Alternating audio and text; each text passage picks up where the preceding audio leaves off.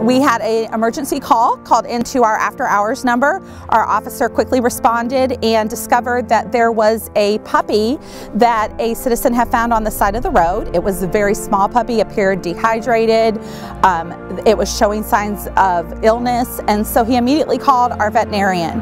Our veterinarian came back and she had just left, not even an hour or two before that, and so she still came right back in, immediately started trying to save this puppy, providing care to it. It's those kind of cases that I always try to keep in mind, you know, when we have really tough days here, when maybe we have a lot of medical cases going on, and not all of them have a great outcome.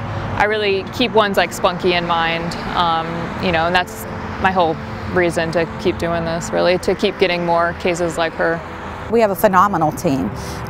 Really, we have officers that truly care. They go out in the community, they do so much. I've heard that she's doing really well, actually. She's slowly and surely getting better.